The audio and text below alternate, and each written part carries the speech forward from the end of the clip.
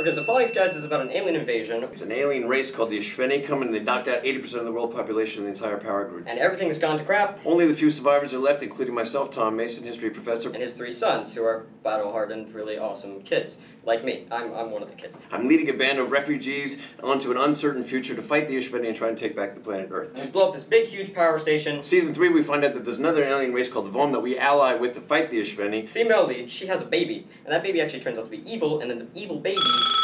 That was really good.